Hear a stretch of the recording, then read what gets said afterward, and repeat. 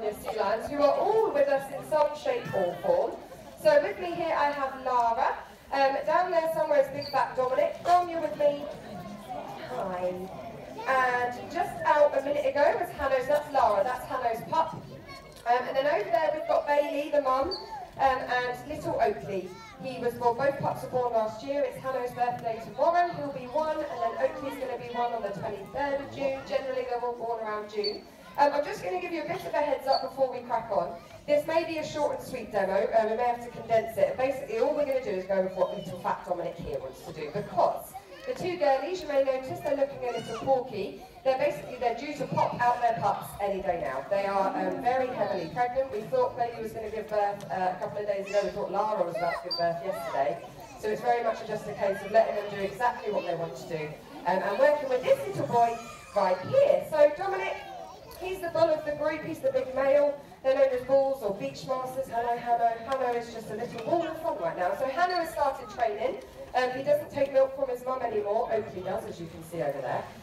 So now he looks to us for fish. So he's in very kind of early stages of training, just doing target training with him. And Dominic's job around this time of year is to do nothing, basically. He totally and absolutely falls in love with the girls, don't we? They're over there looking all beautiful, aren't they? And it means when he's in love, he can't think of much else, can we, buddy? So if we get anything out of him, just be glad. It could be a miracle, won't it? Now, during this breeding season, the males try and make themselves as fat as possible all year for this moment. That's what makes Dom the size that he is. Big fat boy. And we're very loud during the breeding season. Pretty much from sunrise to sunset, you get males barking away all day long. And it's to protect their harem of females, isn't it? That means many females to one male. Now, Dom just has the 2 girlfriends. I can assure you that's plenty enough for him. I'm not sure he'd cope with any more. But in the wild, the males could have anywhere between 20 to 30 girlfriends to look after. Now, to do that, what they've got to do, yes, that is your son. No, that's your girlfriend. That's your son over there. Dom, he's going to get distracted by them because they've chosen to hang out over here.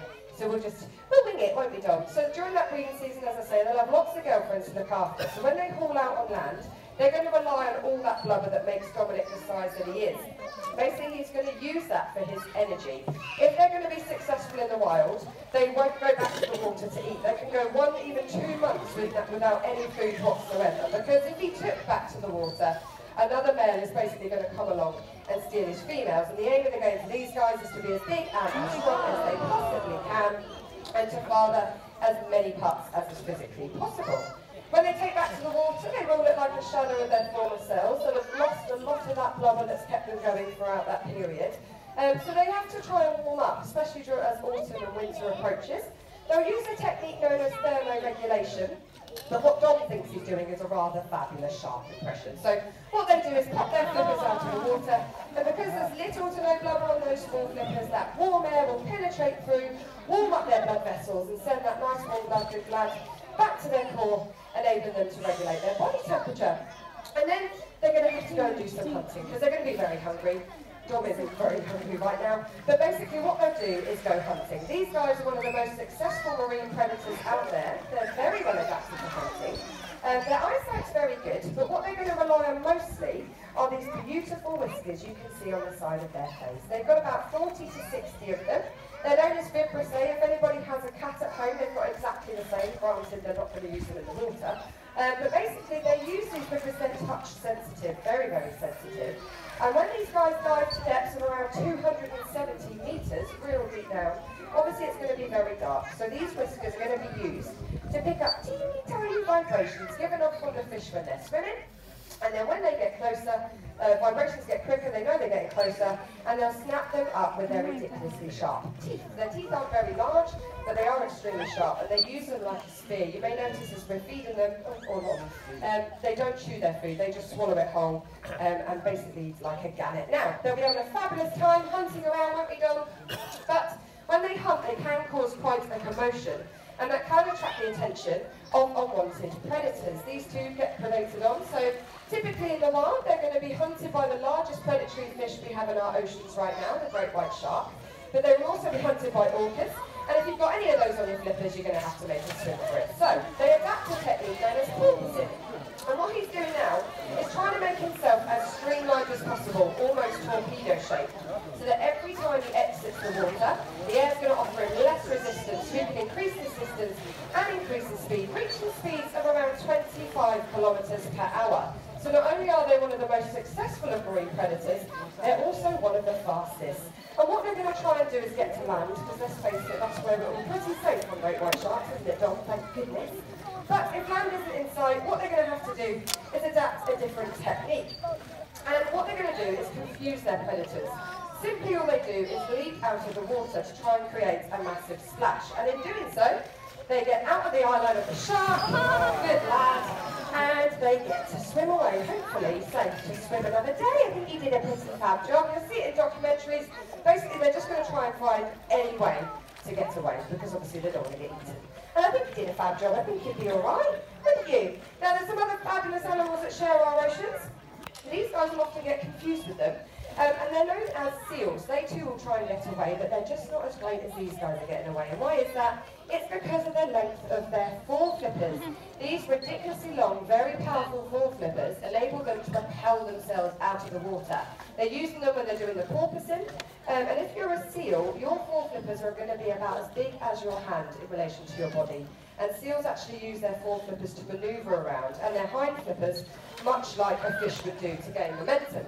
Now again, these fore-flippers are going to come in handy when they're trying to get away from their predators. As I mentioned, they'll do backflips, they'll also leap out of the water, and they do like a big old butterfly kind of somersault things. And what else do? We leap out, we try to confuse our predators again. Seals can do this, but never as good as dolphins are. And they create another big massive splash, and that purely was because of those massive long fore-flippers. So if you don't know which one you're looking at, look at the length of their fore-flippers. If they're very, very long, you're looking at a sea lion. If they're little short and stumpy things and attached to a big fat body, you're probably looking at a seal. Now another thing to look out for, if you are still confused, is on the side of their very beautiful heads. Look at those little ears. Aren't they lovely? Kiss. So, sea lions, they have external ears on the side of their head. You'll notice it on every single one of these. If you're looking at a seal, you're not going to notice them. They literally have a slot either side of their head that they'll open and close as they exit and enter the water. Then another thing to look out for, finally, to help you tell the difference between the two so that Dom doesn't get offended when you call him a seal, is how they move on land. Earlier, Dom walked around with ease, and Hanno was wearing it. Has he gone away now? He has. Cool. The way to look for it, if you're looking at a seal, they move around like a big fat swan. They do not have the same agility as our guys have on land, and that's because they don't have a rotating hip joint. Our guys do. It means they can tuck their hind flippers underneath them and basically walk around. They'll walk just as fast as we can. They're very, very fast on land. Seals are much more vulnerable. So you did a pretty good job of that, didn't you? I can't believe you're even still here with me. This is a miracle, isn't it, Dominic? Yes. So, another thing, what else happens in our oceans? Can you tell me? This is like just lovely. He's got a little face in him just going, I'm just quite happy just to be stroked. Thank you. You're doing a fab job, Dominic, aren't you? Yeah? Yeah, good fabulous. It's marvellous. So, oceans, let's stick with it and see if Dom will do something else. There are some other things in our oceans. Unfortunately, it's man-made, and it is causing a major problem. Oh, we do have one, marvellous. I did that and I didn't know if there was actually a button in there. As it stands at the moment, our oceans are fabulous places. They cover over 70% of the Earth's surface. But within those oceans, it's estimated there are 3.5 trillion fish, Dom. Is that good? Yes, it's good, thank you. But unfortunately, all of those fish are facing the same problem, and the problem is plastics, isn't it, Dom? For every one piece of plastic in our ocean right now, it's estimated there are 3 fish. By 2050, there's predicted to be more plastic in our ocean than fish by 2050, guys. Yes, you did a good job, didn't you? Yes, you did have lots more fishes. Well done, good lad. So, more plastic than fish by 2050. Absolutely crazy. So all we're asking you to do, if Dom can learn to recycle, guys, especially kiddies, you can do it too. Pop your plastics in the right bin, because we use around 40 million single-use plastic bottles every day right here in the UK, and less than half are getting recycled. Worldwide, we're purchasing 1 million single-use plastic bottles every minute. That is absolute madness, because they don't disappear. They never disappear. They degrade, but they filter down into teeny tiny microplastics, and they've been found in the deepest parts of our oceans, places where humans can't even survive. Plastic's there. So please, have a think about what you're using. If you can avoid it, do it. If you don't need a plastic straw, don't have it. But if you can use reusable things, even better. If not, recycle. Pop it in the right bin, and you quite literally can help us save our oceans one tiny piece of plastic at a time, because they are fabulous creatures. They're all suffering out there. These guys are marine mammals. as I mentioned earlier, I think, but unfortunately, about 100,000 of them die every single year as a result of some form of contact with plastic in our ocean. So Don's like, I know what to do. If I see a net in the ocean, let's not get tangled up in it. He's saying to me, I've done enough. But yes, unfortunately they do. They have many different problems. Don't we, Don? Oh, what happens in the ocean? What happens? It's like, not a lot, just people floating around like hippos. Marvellous. But in the oceans, they suffer when they ingest the plastic, they get entangled in it. And it has fatal consequences, doesn't it, Dominic? Does it? Yeah, it does. Without the net. It does, doesn't it? This is all I have to do. Please, just have a think about the stuff you're using, guys. Dom has hinted to me, he's had enough, he just wants to play. So what we're going to do is end on a nice little fun bit for Dominic. Because Dom has done a fabulous job, I think. But Dom's favourite thing is high energy behaviours. He loves the ball jumps, he loves the backflips, you know, good lad. He likes playing, basically. So that's what we're going to let them do. Because all of our sea lions here have choice. That's the most important thing, isn't it, Dominic? You absolutely do not have to do anything that I ask you to do, and he knows it. He's going to get his breakfast, lunch, or dinner, whether he works with me or not. But in between, we give you lots of opportunities. He doesn't want to do anything now.